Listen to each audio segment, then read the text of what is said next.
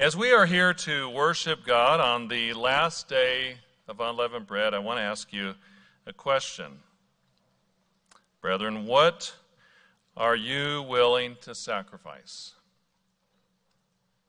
What are you willing to sacrifice? To be in God's kingdom, to live this way of life, to be a disciple of Jesus Christ.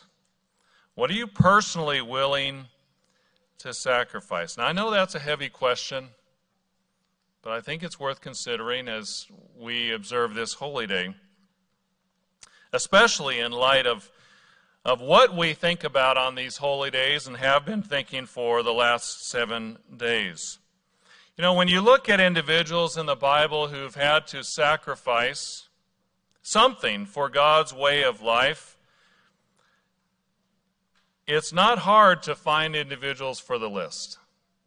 The Bible is full of people who sacrificed for God or His people and His way of life and to attain the kingdom, the resurrection. Jeremiah was told when he was a servant of God and he was in his ministry, he said, "You shall not take a wife, nor shall you have sons or daughters in this place," because God said, because of all the calamities that would be happening in Jerusalem. So his sacrifice was he would never have a family in that way, in this life. The apostles James and John and Peter and Andrew all walked away from their business. They were partners in a fishing business, and they walked away. The apostle Levi or Matthew walked away from probably a very lucrative position as a tax collector.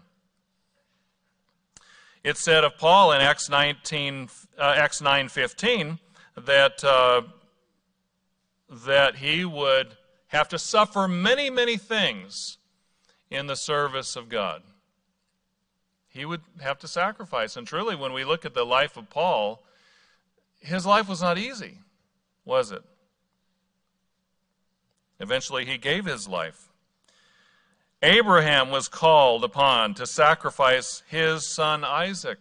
Genesis 22 and verse 1, it says, "The Lord said, 'Take your son, your only son, whom you love, and go to the land of Moriah, and offer him there as a burnt offering on one of the mountains of which I shall tell you.'" How's that for a sacrifice? Now we know that at the last possible second, he was stopped, and he didn't have to, but he was willing to. One of the most difficult sacrifices you can imagine, unthinkable, unfathomable as a father or a mother. And yet, for God's plan and His reasons, and as Mr. Meredith explained, in times past, this was not just sort of a voice in the dark telling Abraham to sacrifice his son. He knew who the Eternal was, and he knew exactly who was talking to him, and he knew that he could resurrect him as well. But still, what a sacrifice. Certainly the biggest sacrifice of all, and a theme that runs through the Bible, is the sacrifice of the Messiah who gave his life for us. We reviewed that at the Passover. We've talked about that. Let's turn over to John chapter 3. In verse 16, not only did Jesus sacrifice, but the Father did as well. We read this a little while ago, but let's turn there again. John chapter 3 and verse 16. "For God so loved the world that He gave His only begotten Son, that whoever believes in Him should not perish, but have everlasting life." So it's quite profound to look and see at the sacrifice, that Jesus Christ made, as well as His Father made, to be our Savior, for Christ to be our Savior. And we think about that during the Passover. As we've heard, the days of unleavened bread are our response to the Passover. The Passover is about Christ's sacrifice for us. But these days teach us what our response should be to that sacrifice. And in particular, this afternoon, I'd like to ask the question, what would you be willing to sacrifice? If you want a title, I've entitled this sermon, Become a Living Sacrifice. Become a living sacrifice. Let's talk about sacrificing. This week we've been eating unleavened bread, and so we have sacrificed our normal fare, haven't we? The good bread we normally eat, and rolls, and whatever, donuts, and crackers, and cookies, and cake, and pie, whatever it is that you enjoy in that wonderful leavened bread, we've sacrificed that for 7 days, haven't we? That's what we've been doing the last week. Now, at first glance, this might seem to be a fairly ordinary thing. It's not that big of a deal to give up, a certain type of food for a short period of time. That's not that big of a sacrifice, right? You don't win any medals for that. But if it's so easy, then why aren't more people doing it? If it's not a big deal, then why isn't the whole world doing it? Because after all, the first century church was keeping these days. Notice in 1 Corinthians, let's turn over there, in 1 Corinthians chapter 5. The short answer is most church-going people in this world assume that these holy days are just part of the Old Covenant, the Old Testament, and just like the sacrifices, the washings are not done today, they think the holy days aren't to be kept either. And yet there's clear evidence the early church kept the feasts of unleavened bread. 1 Corinthians chapter 5. And notice in verse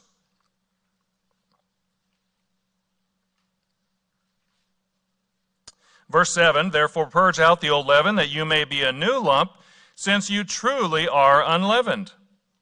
For indeed Christ our Passover was sacrificed for us. Therefore let us keep the feast. Now some people say, well, this is just speaking spiritually. He was just saying, that you're unleavened. Well, you're spiritualizing away. Well, clearly when you look at the whole context of the book, they were not spiritually unleavened.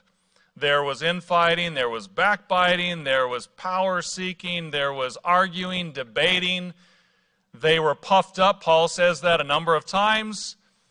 Clearly they were not spiritually unleavened, so the only possibility is they were physically unleavened, and Paul said you need to become spiritually unleavened.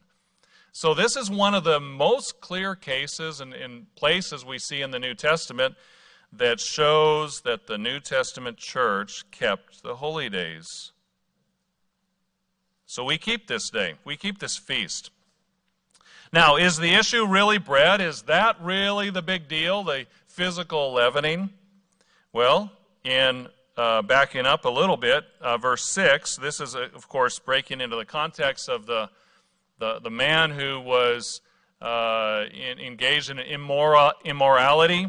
And so Paul was dealing with this, but he said, verse 6, your glorying is not good.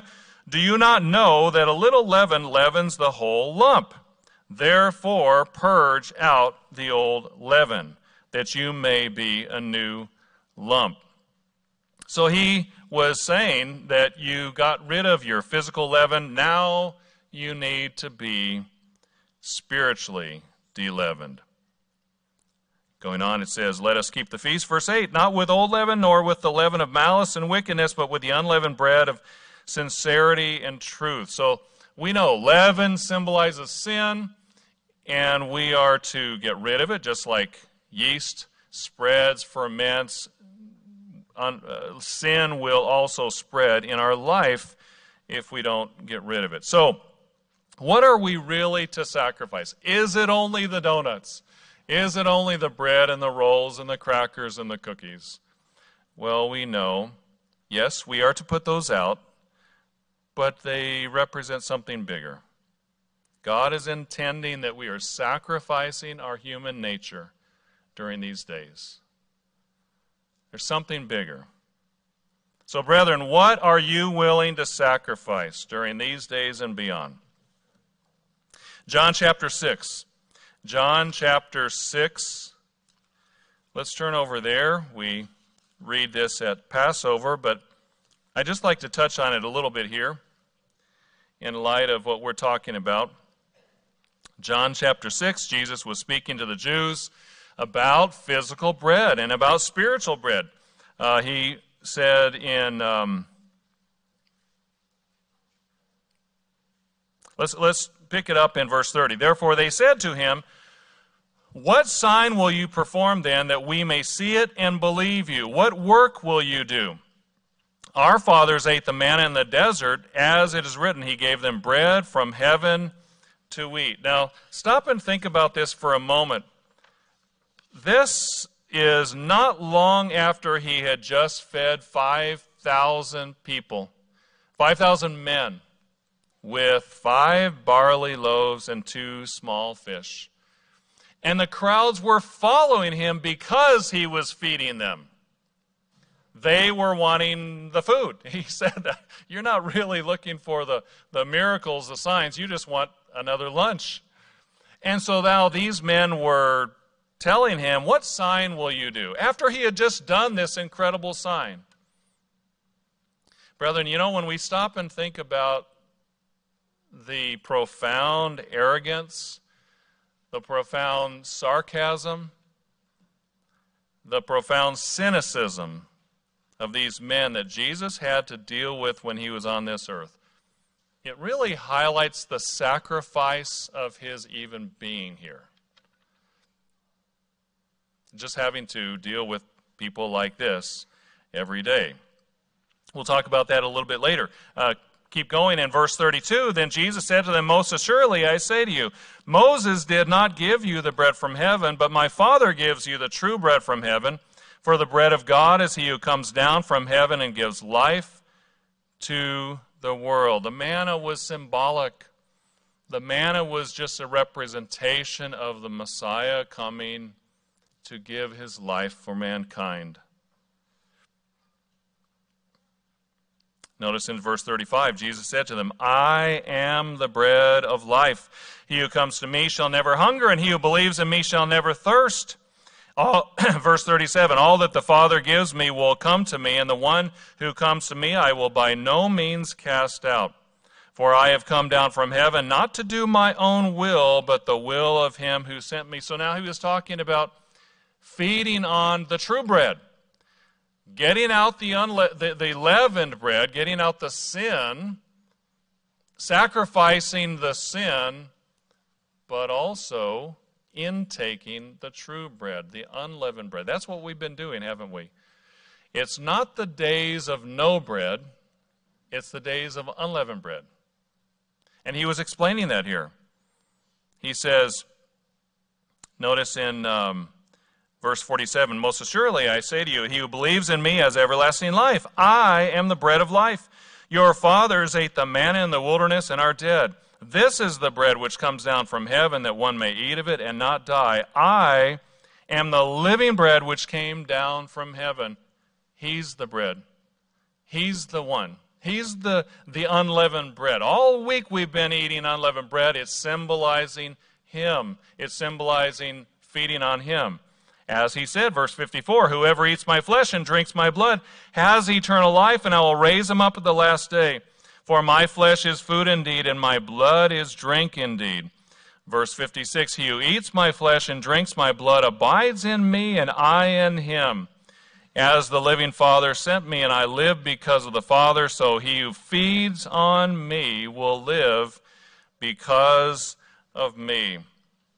So we've been abstaining from leavened bread for 7 days, and we've been feeding on unleavened bread for 7 days, which pictures spiritually feeding on Christ. So let's think about Christ's sacrifice for us. I think there are few places that describe his sacrifice in total better than Philippians chapter 2. Philippians chapter 2 and verse 5. Paul writes, "Let this mind be in you, which was also in Christ Jesus, who being in the form of God did not consider it robbery to be equal with God, but made himself of no reputation, taking the form of a bondservant and coming in the likeness of men.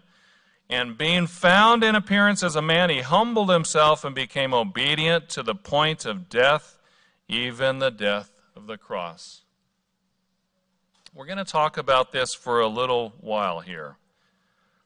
Because you notice the whole verse, there's a lot in there, isn't there? And the death at the stake only comes at the end. It was only the end of his sacrifice. His giving his life was only the last part of his sacrifice. Just what did Jesus sacrifice to come down to this earth, brethren? Think about it. You know, in 1 Peter, you don't have to turn there, but 1 Peter 1, verse 18, it says he was ordained before the foundation of the world. You know the plan, in another place it says, before time began, he was slain. How long was this plan in motion? How long was the Word thinking about what he would do for you and me? We don't even know. Before time began. When was that? How long is that? Our Savior was preparing for the sacrifice that he would make for a long, long time. And just coming here to be a human was a sacrifice in itself. You know, think about what it would be like to live in the God realm. To have the power over the angels, to have the creative power to create worlds, to create the sun, to create the earth, the moon, the stars, everything, to create the multiverse. Sorry, no, there is no multiverse. Just think about the power of a God being at his fingertips, the power that he had. We understand Jesus Christ, the Word, was the one who created all things.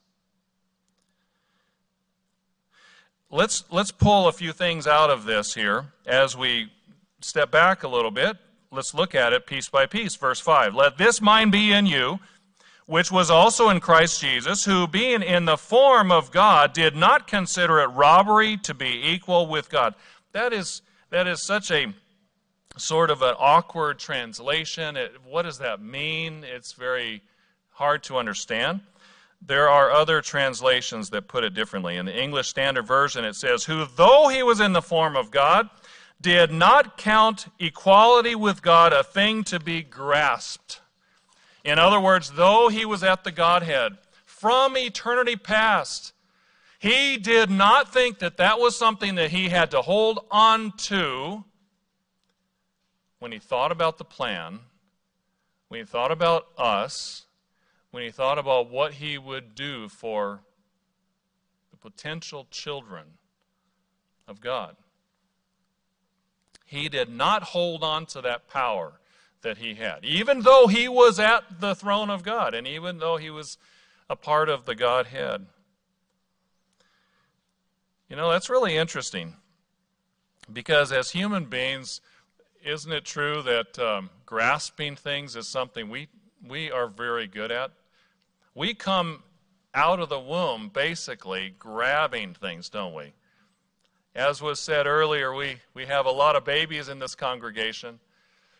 And what are babies really good at? You know, one of the first things, as soon as they're sort of aware of their surroundings, they reach out and they want to grab, right?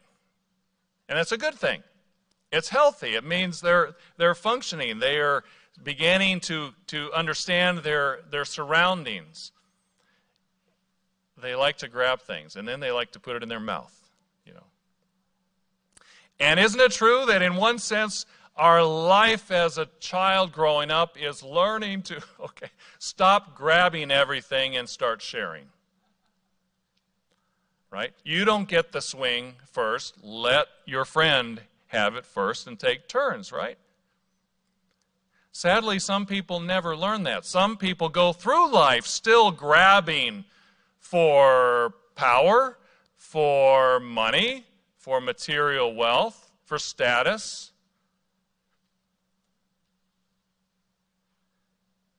But Jesus wasn't like that at all. He was willing to let it go. He was willing to let go of the most valuable thing of all, and that was being at the Godhead itself. It says he made himself of no reputation. What does that mean? Well, this word, one of the root words here is kinos, or literally emptied himself. I think Mr. Strain referred to this morning a little bit. He emptied himself. Now again, let's think about this. Way before Jesus Christ gave his life at the stake, way before he was beaten and scourged and stabbed and his blood poured out, and he breathed his last, way before that, he emptied himself to become a human being. He sacrificed himself. He sacrificed his place at the throne of God. There was absolutely no selfishness. There was absolutely no self-centeredness in him. He emptied himself. Again, think about what that entailed. This was not a light thing because of where he was and what he possessed and the power he had. And why did he do it? Why did he empty himself? Well, because he loved you and he loved me. And also he loves Vladimir Putin. And he loves Xi Jinping. And he loves the premier of North Korea and the president of Iran and everyone, doesn't he? And that's why he was willing to empty himself, sacrifice, not just his life, not just his body being broken, but the fact that he was here in the first place. Brethren, what are you willing to sacrifice? What am I willing to sacrifice? We don't even come close to having anything of value compared to what Christ sacrificed and gave up. Going on, it says here, then verse 8, and being found in appearance as a man, he humbled himself and became obedient. We'll stop right there. We've talked about to the point of death, but he became obedient. He was with the Father and lived for all eternity, but he took a back seat. He played second fiddle. You know what, as they say, the hardest instrument in the orchestra? Second fiddle. It's hard to not be number one, isn't it? It always feels good to be taking the lead. But it's hard to take a back seat, especially in our day. Especially because, we glorify pride. You've got to be in front. You've got to be a leader. You've got to be confident. You've got to stand up for your rights.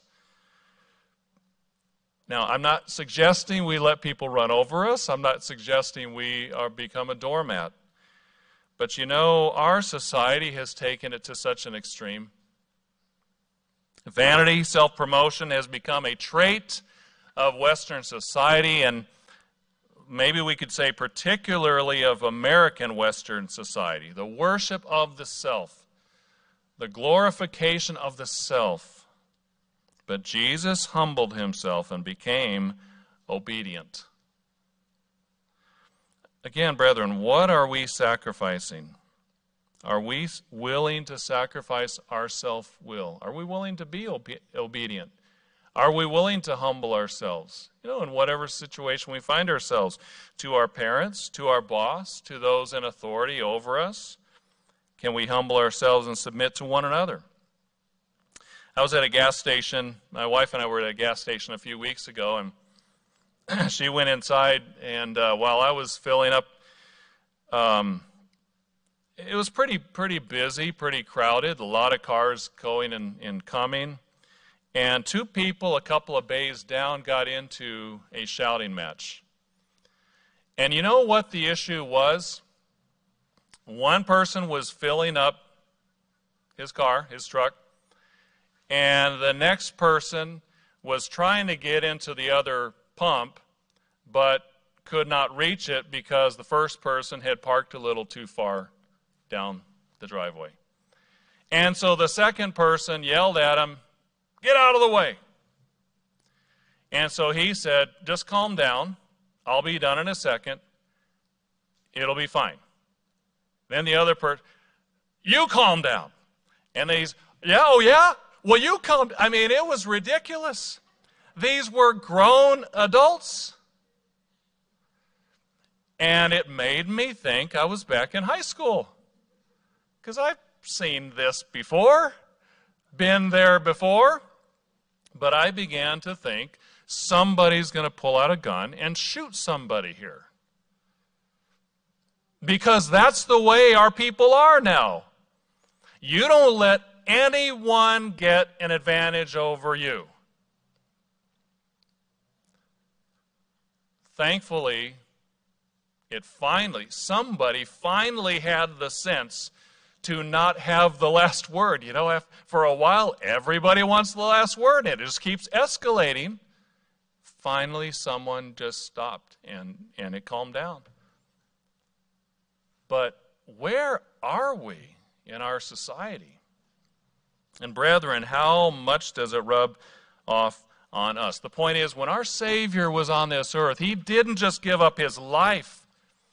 He gave his life, not just on the stake, but the whole time he was here, just by becoming human. Is it any surprise that that's where we're going? Is it any surprise that that's what's expected, that we would become a living sacrifice? Because that's what he was willing to do. Let's turn over to Romans chapter 12. Romans chapter 12, for those in the children's Bible class. Yes, this is a memory scripture, so you can count it down on your paper and tell Mrs. Lyons later. Romans chapter 12 and verse 1, "I beseech you, therefore, brethren, by the mercies of God, that you present your bodies a living sacrifice, holy, acceptable to God, which is your reasonable service." It's not unreasonable. It's not unusual. It's not beyond our capacity. It's not unthinkable. Frankly, it's what he was willing to do, but he did way more because he started with way more power than we ever have. "And do not be conformed to this world, but be transformed by the renewing of your mind, that you may prove what is that good and acceptable and perfect will of God." You know, we may have to give up our lives physically someday, and at baptism we make that commitment that with God's help we would do that if we have to, if that is required of us. But even more importantly, we could say, how are we living our life today, right now?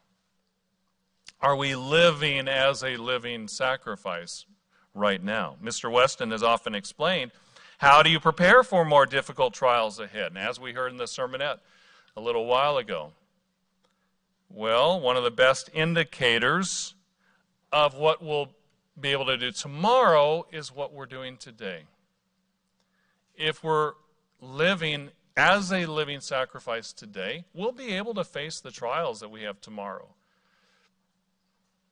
And God will help us.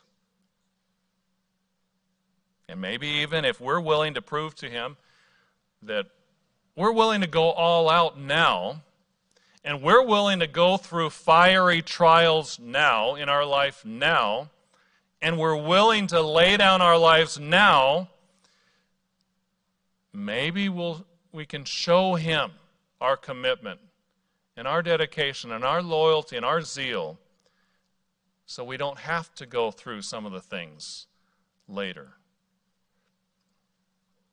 We can have protection if we're willing to sacrifice now. I remember a college professor and minister that we had when I was in my early 20s gave us a memorable quote I've never forgotten. If you take care of your character, God will take care of your skin.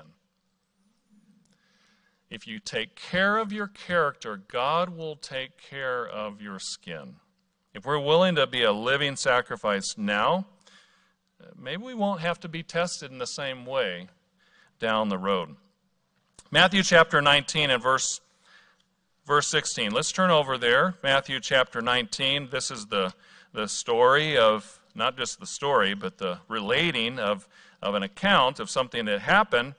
And Jesus was there, and this young man came, a ruler, and said to him in Matthew 19 and verse 16, "Good teacher, what good thing shall I do that I may have eternal life?" So he said to him, "Why do you call me good? No one is good but one, that is God." In other words, it seems to be implying that this young man knew he was God, knew he was from God, and he was God in the flesh. "But if you want to enter into life, keep the commandments." And he said to him, "Which ones?" And Jesus said, "You shall not murder, you shall not commit adultery, you shall not steal, you shall not bear false witness, honor your father and your mother, and you shall love your neighbor as yourself." And you know, it appears that Jesus would have left it if the young man had left it at that. In other words, if this young man would have had the discernment to understand that what Christ was saying was all-encompassing. He's saying, look, I want your total obedience. You need to keep God's law. What does the law say? You need to keep the law, but not just in the letter, in the spirit as well. And you think if the young man would have had discernment to say, wow, help me to do that because I sin. If that's what's required, I sin every day and I need help so that I can control even my mind so I can accomplish and do your will. That's what remember the parable of the Pharisee and the publican? The publican said, "Lord, be merciful to me, a sinner," and he went down to his house justified. It seems like if this young man had had a little more discernment about what Christ was saying, this would have been where it was left at. But no, instead, look at what happened. The young man said to him, verse 20, "All these things I've kept from my youth. What do I still lack?" In other words, you know what? I've checked all the boxes. And in fact, I've been checking all the boxes all my life. I've got this down. I know what I'm doing. So give me another one, right? Pretty confident in his ability and where he stood with God. So Christ really laid down the gauntlet. He said, okay, if that's the way it is, if that's how you feel, I'm going to make it very clear that I'm talking about total commitment. Jesus said, verse 21, "If you want to be perfect, go sell what you have and give to the poor, and you'll have treasure in heaven, and come, follow me." And of course, when the young man heard that saying, he went away sorrowful, for he had great possessions. Isn't it interesting that Jesus didn't say this to everyone, and you don't see in the New Testament everyone being required to give up all their possessions and give them all to the poor. Now, we have to be willing to. They have to be willing to if necessary, but he didn't tell everyone this. He said it in this particular case to make a point, because this young man was not understanding that we have to sacrifice. We have to be a living sacrifice.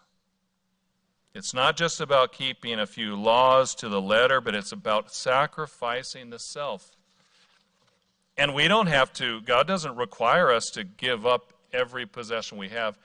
He does say we have to be willing to, if necessary. Notice in Luke chapter 14. Luke chapter 14 and verse 26. What he's looking for is an attitude. He's looking for is a willingness. He's looking for is, am I putting God and pleasing God above all else? Possessions, people, whatever. Luke chapter 14 and notice in verse 25. Now great multitudes went with him, and he turned and said to them, if anyone comes to me and does not hate his father and mother, wife and children, brothers and sisters, yes, and his own life also, he cannot be my disciple. Verse 33. So likewise, whoever of you does not forsake all that he has cannot be my disciple. He doesn't require us to forsake our marriages, take a vow of poverty, and walk away from all of our possessions. But he does say we must be willing to if called upon. You know, he uses the relationships we have. He uses the possessions we have to teach us lessons. But if a relationship or a possession or an idea or an opinion becomes a god to us, if it takes on more value than him, then that's a problem. And he's going to test us on that. And he might even take it away. And we must be willing to give up anything if necessary. And that is an attitude of being a living sacrifice. Mark chapter 12. Mark chapter 12 and verse 29. Verse 28, then one of the scribes came, and having heard them reasoning together, perceiving that he had answered them well, asked him, which is the first commandment of all? And Jesus answered him, the first of all the commandments is, hear, O Israel, the Lord our God, the Lord is one. Verse 30, and you shall love the Lord your God with all your heart, with all your soul, with all your mind, and with all your strength. This is the first commandment, as we heard this morning in the sermon. And the second like it is this, you shall love your neighbor as yourself. There is no other commandment greater than these. God must come first. And just like Jesus didn't grasp for his position at the Godhead, God is telling us we must not grasp for things or possessions or people or our opinion or our own will, but be willing to let it go. Malachi has an interesting take on this topic. Let's turn over to Malachi. When we speak of being a sacrifice and being willing to sacrifice, Malachi was written over 400 years before Christ, and the generation that he was writing to had some very serious problems. They were performing sacrifices at the temple. They were offering on the Sabbath. They were keeping the Sabbath and holy days, but there was something terribly wrong. Malachi 1 verse 6, a son honors his father, and a servant his master. If then I am the father, where is my honor? And if I am a master, where is my reverence, says the Lord of hosts, to you priests who despise my name? Yet you say, in what way have we despised your name? You offer defiled food on my altar, but you say, in what way have we defiled you? By saying the table of the Lord is contemptible. And when you offer the blind as a sacrifice, is it not evil? When you offer the lame and sick, is it not evil? Offer it then to your governor. Would he be pleased with you? Would he accept you favorably, says the Lord of hosts? You know, when you go to a world leader, when you go to someone in a position of authority, you don't just go any way you want. You have to observe protocol, and in certain cases, you have to bring a gift. Otherwise, you don't see that leader, that authority. And God is saying, you're not even giving me the respect due a worldly leader. Notice in verse Verse 12, but you profane it in that you say the table of the Lord is defiled and its food is contemptible. You also say, oh, what a weariness. You sneer at it, says the Lord of hosts. You bring the stolen, the lame, and the sick. Thus you bring an offering. Should I accept this from your hand, says the Lord? But cursed be the deceiver who has in his flock a male and takes a vow, but sacrifices to the Lord what is blemished. For I am a great king, says the Lord of hosts, and my name is to be feared among the nations. What was happening here? He's saying they were giving the cast-offs. They were giving the things of no value. They were giving the things that were sick. They were giving the things they couldn't use. They were even stealing from their neighbor to offer something. Was God pleased with that? You know, it reminds me, Mr. O'Gwen used to tell the story of the man who every Lent would give up. Well, first of all, this is in southern Louisiana, heavily Catholic, so every Lent people have to give up something, and this particular man would give up watermelon at Lent. Of course, Lent is in the springtime, and watermelon isn't in season, so you can't even get watermelon. So what kind of sacrifice is it to give up watermelon in March? You can't even find a watermelon. Brethren, are there times when we feel like we're sacrificing? We think we're sacrificing, but the thing of value we're giving, it's not really a sacrifice. It doesn't really pinch. We don't really feel discomfort when we give it. You know, if there's not a little bit of discomfort, then maybe it's not a sacrifice. In this case, you know, if they gave the best of their herd, if they gave a prize bull, for example, you know, if you raise cattle or sheep or a livestock of some type, and you give a really good animal, that it hurts a little bit to give that because it's a value. And then that shows to God how much you value Him. Brethren, what are we willing to sacrifice? In our lives, we've seen what Jesus was willing to do, and not just in His death. In His own life, He gave His time, He gave His patience, He overlooked insults, He gave His best. The sacrifices He gave had value. What about us? You know, God doesn't require that we give Him everything we own. But He does require that we sacrifice. We gave an offering this morning. He does require that we sacrifice. We give Him our time. He doesn't say we have to give 100% of our time, right? We have to work. We have to take care of other things. We have to do our chores. We have to make sure that those under our hand are taken care of. We have a lot of latitude on how to spend the blessings He gives us, but He does expect us to sacrifice at certain times, to sacrifice time for Him, for example, doesn't He?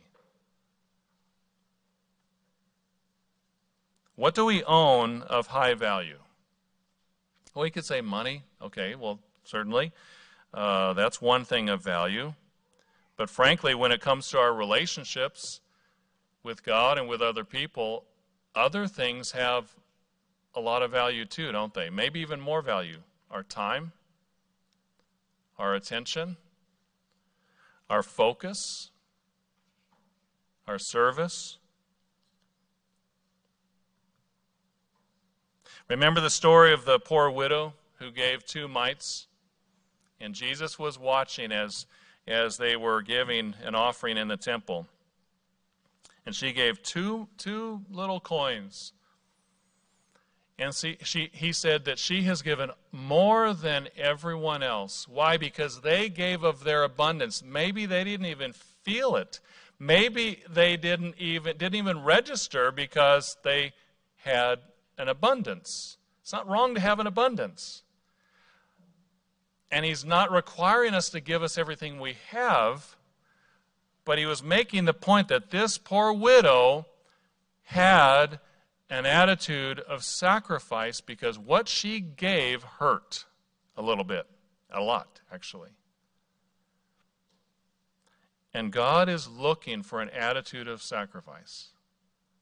Again, don't misunderstand me, not necessarily that we give up everything we have, but when we give of value, something that is important to us. And that gets God's attention. The King of the universe already sacrificed everything he had for us. And the Father sacrificed everything he had for us. When Jesus Christ came to this earth and became a human being and then gave his life. The question is, what are we willing to sacrifice?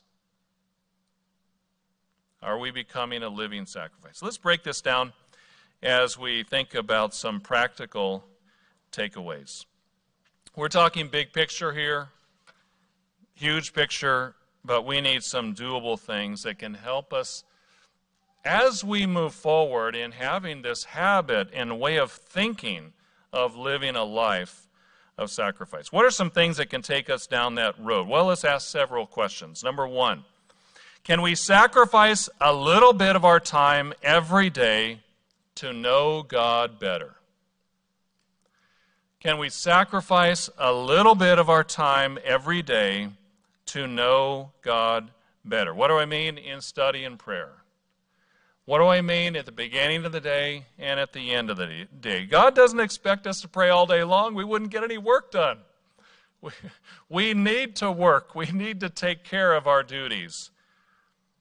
But he does expect us to sacrifice some of our time at critical times in the day. And frankly, crucial times are the morning, sets the course for the day, and the end of the day, wraps up the day. Let's turn over to Matthew chapter 7 and verse 21. Matthew chapter 7 and verse 21.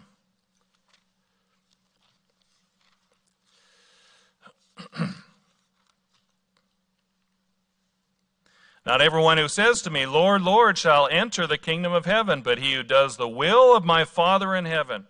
Many will say to me in that day, Lord, Lord, have we not prophesied in your name, cast out demons in your name, done many wonders in your name? And then I will declare to them, I never knew you.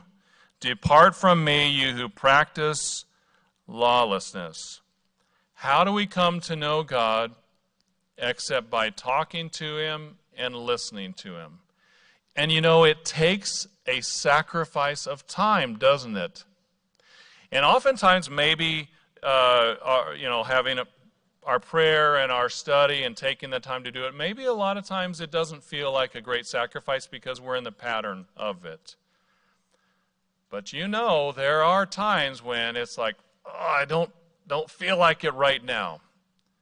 Or my mind is going somewhere else and I really would rather be doing something else.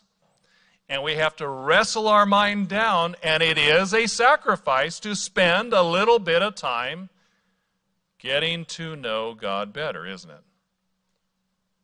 But when we sacrifice something of value, and it hurts a little bit, God sees an attitude that pleases him. He sees that we think he's important. He thought we were important. He sacrificed everything. Jesus did as well. Our time has value. Sacrificing a little bit of it every day shows God we value him. Now, of course, life sometimes is different in different stages. We've talked about this before. Mothers of small children, oftentimes you're only struggling to get in a few snatches of prayer here or there, and sometimes when you're praying and the door opens and a little one comes in and crawls up on your head and sticks their finger in your nose, and it's hard to focus, in your prayer. It's understood there are times when our time may be more limited because of little ones and that sort of thing. But the point is, whoever we are, we need to keep contact with God and read his word, and we may need to make a little sacrifice of our time every day to do that. Number two, can we sacrifice a little food occasionally to draw closer to God? Can we sacrifice a little food occasionally to draw closer to God? Mark chapter 9 and verse 29.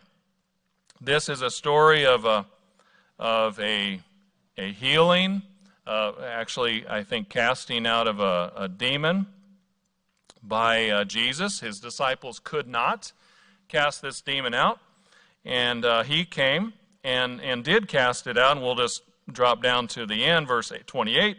When he had come into the house, his disciples asked him privately, "Why could we not cast it out?"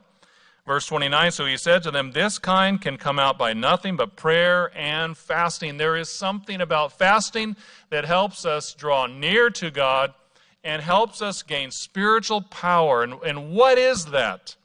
Maybe it's that we're having to sacrifice something that we like, and we like food, right?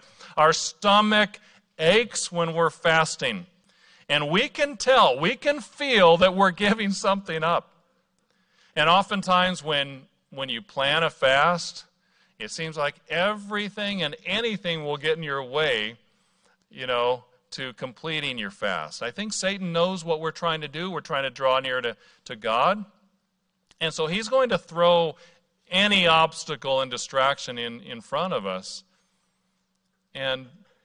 But brethren, when we take the time to fast, to set aside time, to take a little bit of our food, a few meals out of the way, we're sacrificing. And there is power in that, not of ourselves, but in drawing near to God. Can we sacrifice a little food occasionally to draw closer to God? Is it worth it? Is it worth it? Well, I think we know the answer. Number three. Can we sacrifice our access to sinful behavior? Can we sacrifice our access to sinful behavior? Matthew chapter 5 and verse 27. We've talked about this already during these days, but these days are about getting rid of sin. And if there is sin in our life, we need to sacrifice our access to it. Matthew chapter 5, verse 27, "You've heard that it was said to those of old, 'You shall not commit adultery.' But I say to you that whoever looks at a woman to lust for her has already committed adultery with her in his heart. If your right eye causes you to sin, pluck it out, cast it from you, for it's more profitable for you that one of your members perish than for your whole body to be cast into hell." In other words, be willing to sacrifice an eye. Not literally, not plucking our eye out. We understand that. But be willing to sacrifice access to that sin in order to be in God's kingdom.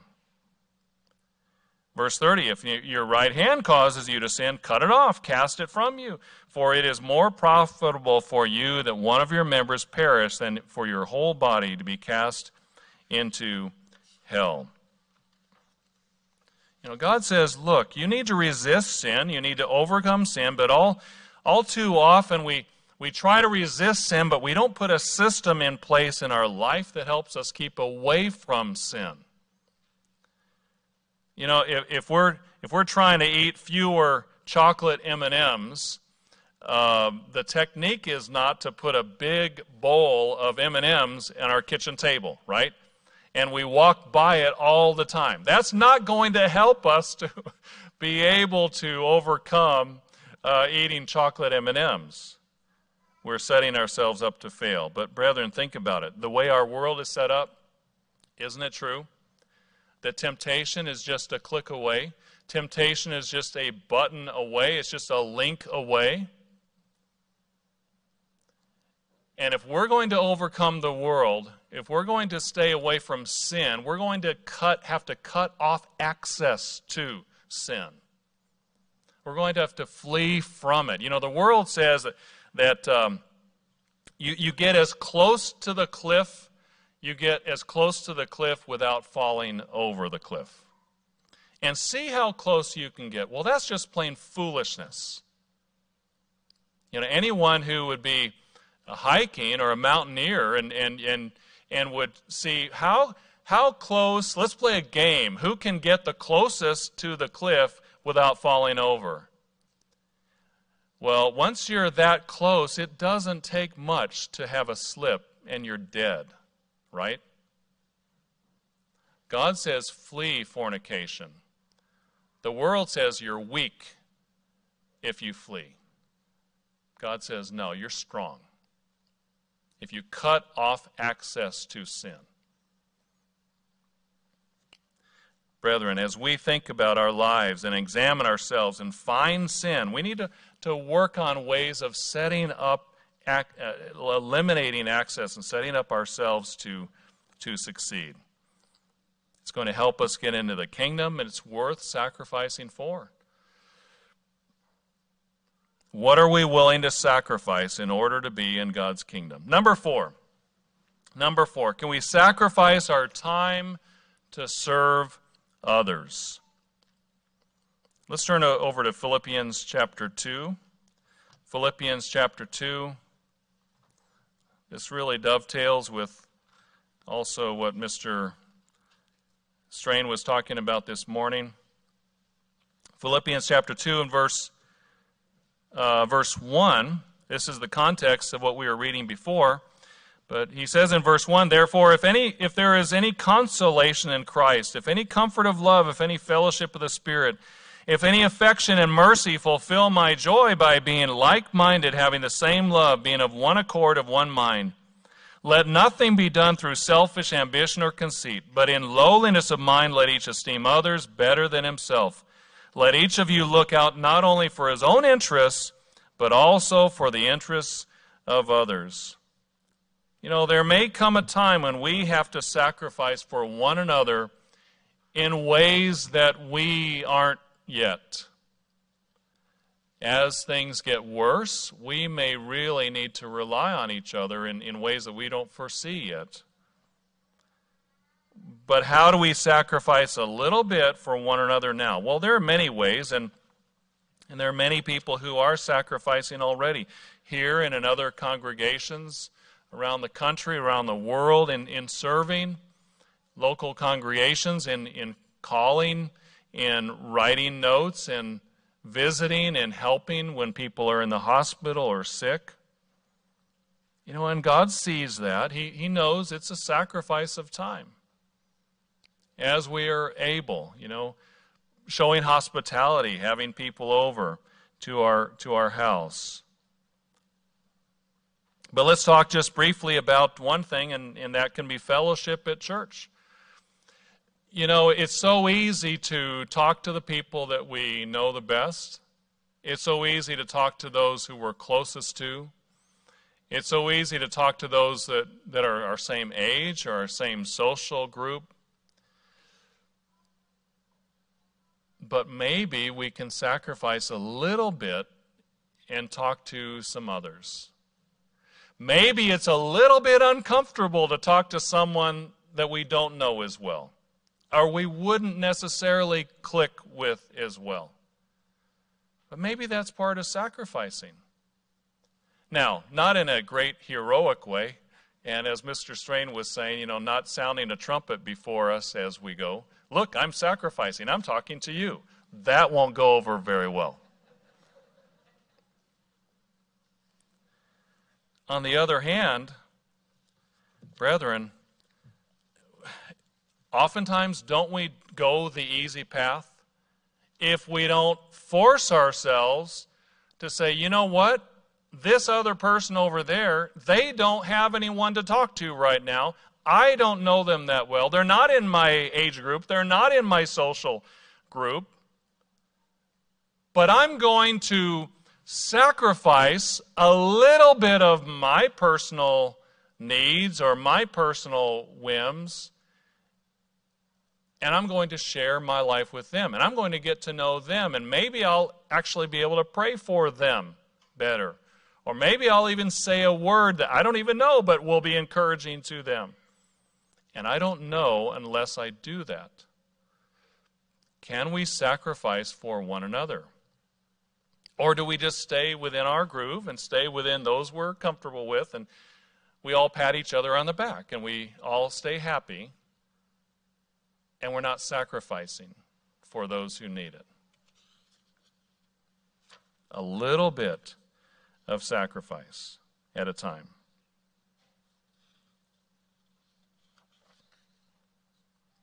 Number 5, the last one. Can we sacrifice a little bit of device time for the health of our attention? How much are we guarding our attention in this time of extreme technology? How much do we monitor the health of our attention? Ephesians chapter 5 and verse 15 says, "See then that you walk circumspectly, not as fools, but as wise, redeeming the time, because the days are evil." You know, we're living in a strange world of technological wonders. And our world is filled with technology. And the younger we are, the more we're immersed in it. The younger we are, the more we use it as a natural thing. We're native users, right, of technology. The problem is we can get sucked into it. The problem is that as we read, the founders, those who are sitting in the boardrooms and talking about strategies, they don't really want our money. They want our attention, because they know that if they make one sale of money, advertising, that's one sale. But if they can hook our attention, if they can get us in a habit of coming back again and again and again and again, they've got a lifer. They've got someone that they can go back to over and over and over and over again and sell whatever they want. Do we understand just how much there are carnal people who are strategizing to control our attention? And do we sacrifice that a little bit from time to time and say, you know what? I'm going to put my phone down. And I'm going to talk to the people around me. And I'm going to share experiences with people as opposed to just being on this merry-go-round of technology. Am I saying get off it entirely? No. What I'm saying is developing the habit of being willing to sacrifice a little bit for the health of our attention. So we're not controlled by this world. And in the process, we're going to be learning, we're going to be exercising, we're going to be developing the habit of being a living sacrifice. You know, over in Philippians chapter 3, and verse 7, Paul was an amazing person. Paul had done so many things in his life before he was converted. Paul had a lot to boast about. And what was the summation of all the things he had done after he was converted? How did he see his past life? Let's read it. Verse 7, Philippians 3 and verse 7. "But what things were gained to me, these I have counted loss for Christ. Yet indeed I also count all things lost for the excellence of the knowledge of Christ Jesus my Lord, for whom I have suffered the loss of all things, and count them as rubbish." I think the King James says dung. You know what that means? Do we need to be a little more graphic? It's manure, it's waste, it's refuse, it's garbage. That's what Paul said. Everything that he had done, everything he had accumulated, he was willing to sacrifice it in place of what Christ was offering, what God is offering. And in comparison, that's the way he began to see it. "That I may gain Christ and be found in him, not having my own righteousness, which is from the law, but that which is through faith in Christ, the righteousness which is from God by faith. That I may know him and the power of his resurrection and the fellowship of his sufferings, being conformed to his death, if by any means I may attain to the resurrection from the dead." Would you say Paul was willing to sacrifice for God's kingdom. And yet, he had done a lot in his life. He had accumulated a lot in his life.